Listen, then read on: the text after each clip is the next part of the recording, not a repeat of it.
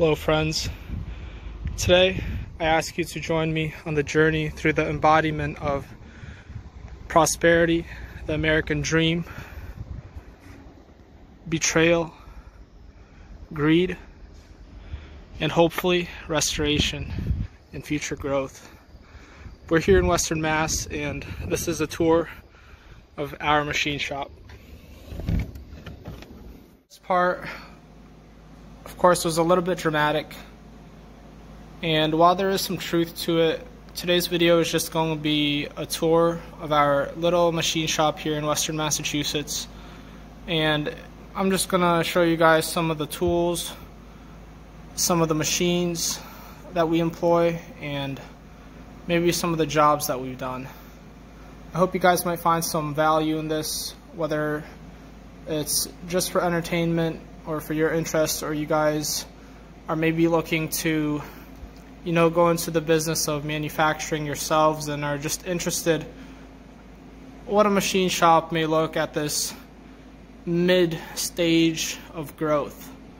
And I hope you guys stick around and join me for the rest of the video. Thank you very much. We're going to start this tour in our office. This is my grandfather's work area right here. This is mine. This is where a lot of our administrative work happens, our machine programming, our solid designing, our networking. And yeah, we have a lot of reading material, good stuff to know. Some beautiful artwork drawn, hand drawn for us by a friend. And here's our metrology area. Here's another beautiful artistic piece. But this is our metrology area, our granite table. We've got all sorts of gauges, positioning tools, height stands, everything you might need to inspect a part. Make sure it's in spec, and make sure that you may deliver a satisfactory product to your customer. And yeah, here is this shelf that displays a lot of our previous work, extra parts we've had, memorabilia, just all sorts of miscellaneous types of things. So it's a nice little office. It's nice to have your own desk, place that you can call your own. And yeah, we're gonna continue here out onto the floor next. So the first CNC machine I'm going to showcase is our Southwestern Industries Chack lathe, model number right there. And it's a great machine. It's the most recent one we've purchased, probably about 5 years now.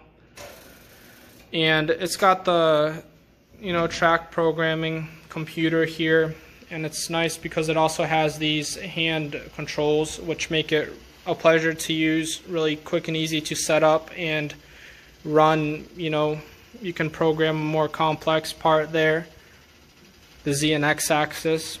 It's a 2-axis CNC lathe, and it's also got an electronic 4-tool post changer. And we have our 6-jaw chuck mounted on right now. Here I want to show you guys some of the auxiliary tools that are often overlooked but are critical in the operation of any machine shop. Firstly being our Wilton bandsaw. It's a very simple bandsaw, and it's been here since the origination of this shop, but it's very reliable. It's served us well, and it's cut literally tons of material, allowing us to prepare the raw stock to continue on in the manufacturing process and to create beautiful machined parts. Nextly, we have our Miller-Matic 250. It's a 200 amp MIG welder. We do some fabrication work for our industrial customers, who sometimes require assemblies to be welded together, but more so we try to keep our focus on machining. But it's a miller, it's a great welder, no complaints. It served us very well, it continues to do so.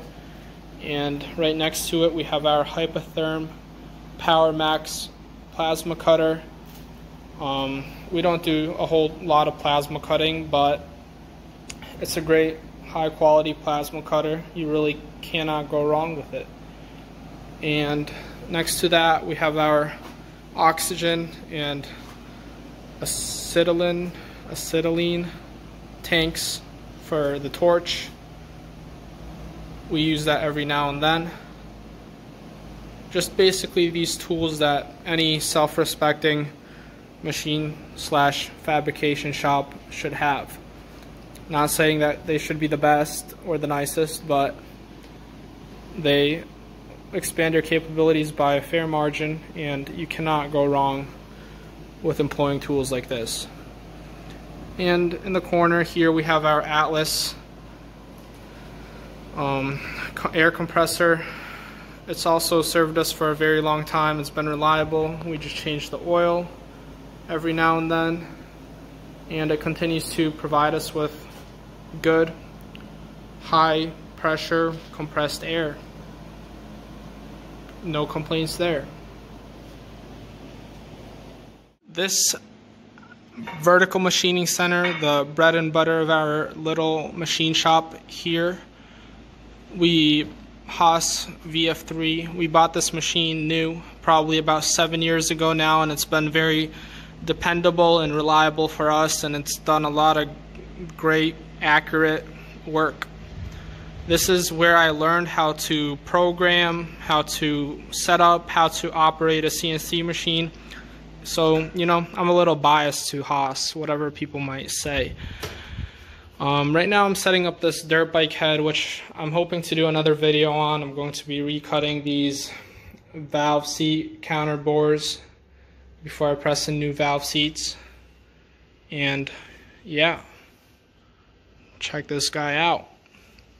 I love this machine, but you know, hopefully one day alongside it we'll have a 5-axis working away. Here's, you know, our tool station, Cat 40 holders. We've got it all, everything this machine needs to run and to make precision parts. Moving on, we have our Lagoon Bridgeport style track mill. It's a great machine.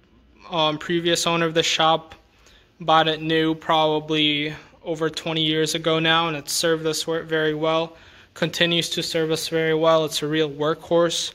We've put it through a lot, and you know, it's saved us a lot of times because it's got great capabilities. This head can be indexed to any angle you want, you know, so we can run and do machining operations on parts that otherwise you would never be able to fit in there if you can come up with fixturing creative enough. Our next manual machine, I love all these machines. It's a Victor 1660 manual lathe. It's also, you know, does everything you might need a lathe to do.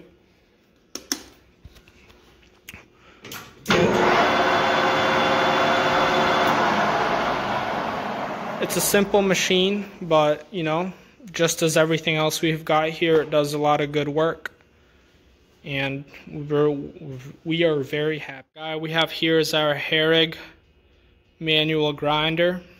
Probably our least used machine, but you know, when you need it, this machine can really bring in those tolerances and surface finishes. So, you know, it's a really good machine for any machine shop to have. Hopefully one day it'll be upgraded to, you know, something a little bit more automated. And as we move on here, this is our storage area for now. I continually organize and, you know, try to make space and make do with what we've got. And it's really tough because I've only worked here for 5-6 years now, but my grandfather's been here for over 15. So, you know, when you're working by yourself, you kind of create your own organized mess. But to me personally, that's not acceptable. And you guys might be looking and be wondering what a hypocrite I am, but you know, it's hard to organize, and a lot of stuff has to get thrown out because we only have so much space to work here with. But you know, it's a long ongoing process. Like, look at this table. I had every single one of these tools back in its place maybe 3 months ago, but time makes itself known here, that's for sure. Here's a rotary table. So, you know, basically that's it. Our bathroom, little sink, another rack of all sorts of things. Tools, bolts, nuts. So yeah. Bear with me, guys. I'm new to making YouTube videos. It's hard for me to talk in front of a camera, but I hope to improve. I hope you may find some value in this. And, you know, if you've got any questions, comments, criticisms, leave your thoughts in the comments below, and I'll try to do my best to respond, to answer, and, you know, maybe give me some ideas for future videos if this might be something you guys would like to see grow and move on and be turned into something wonderful. Thanks.